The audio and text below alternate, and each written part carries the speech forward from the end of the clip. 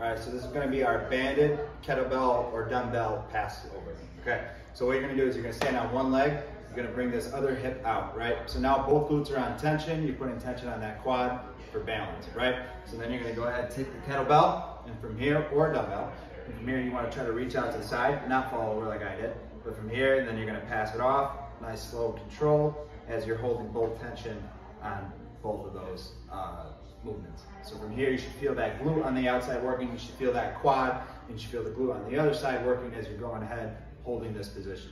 You wanna do it nice, slow, and controlled, so we're not falling over all over the place, like so.